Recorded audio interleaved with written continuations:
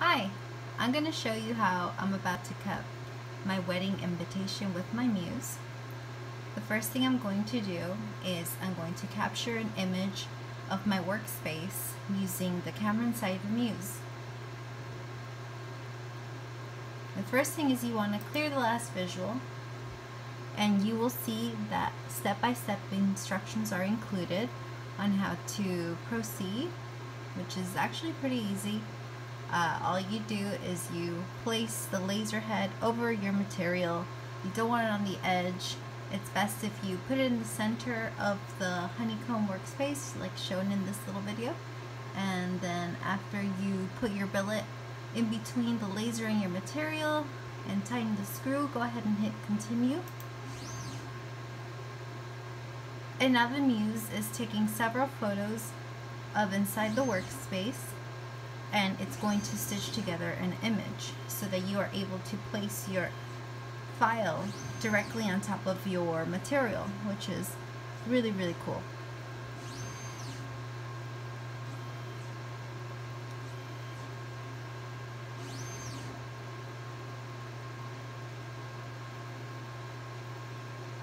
What's really awesome about this feature is that it makes registration a snap. And here we go. So this is my material that I have inside my Muse laser cutter. It is a pretty thick piece of cardstock. It's about 105 pounds per paperweight. And what I did is I just used some pieces of painter's tape along the edges as a jig.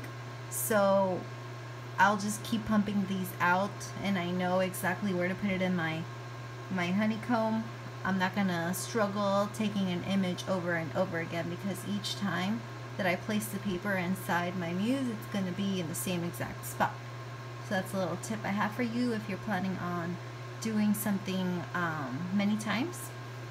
And now I'm gonna drag my file by simply going to this little folder, and this is the old file. I'm going to delete that, and I'm going to drag my file that I created.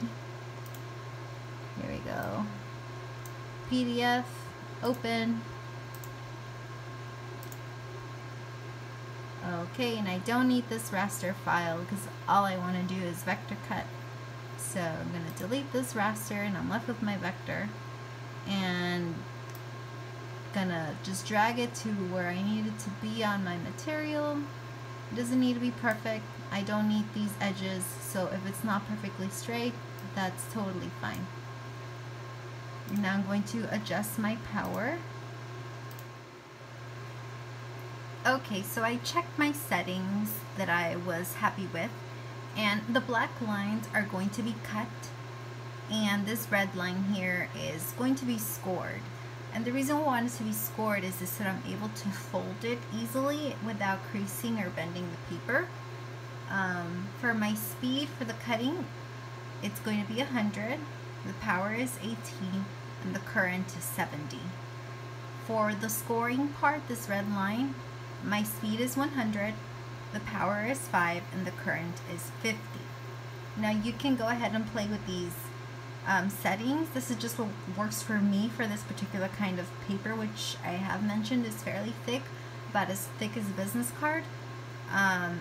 These are just guidelines. The settings are always going to be a matter of trial and error. Every material is different, but this is what worked for me.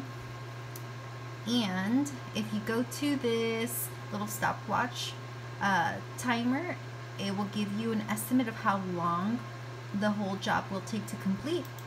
And for this one in particular, it's going to be 7 minutes and 23 seconds.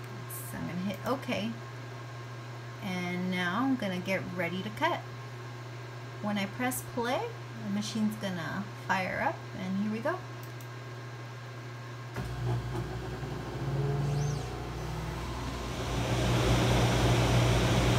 So here's the Muse in action. It's almost finished with this very intricate design.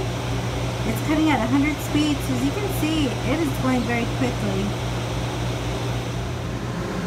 There we have it. As you can see, some of these pieces have fallen in. This is very easy out.